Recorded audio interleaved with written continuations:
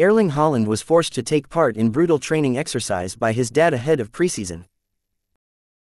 Erling Haaland has been keeping himself in shape ahead of Manchester City's preseason tour of the United States.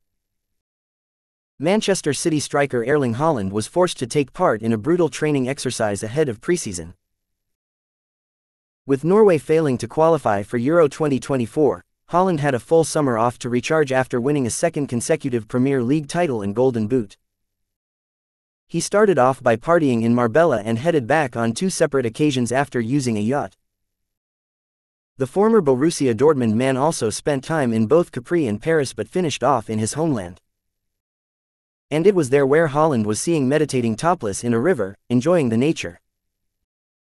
But it wasn't all relaxing for the 23-year-old, as he revealed upon his return to first-team training. Members of staff were discussing Haaland chopping wood in the mountains and living up to his Viking nickname. In a video posted on City's X account, Haaland confirmed that it was his father's doing. He said, "I was in the mountains, chopping wood all day. So I'm a bit tight in my hamstrings, my back is a bit sore, shoulders, and my arms are a bit sore. My father forced me, I didn't have a choice." Erling Haaland says his father forced him to chop wood in the mountains for strength training this summer.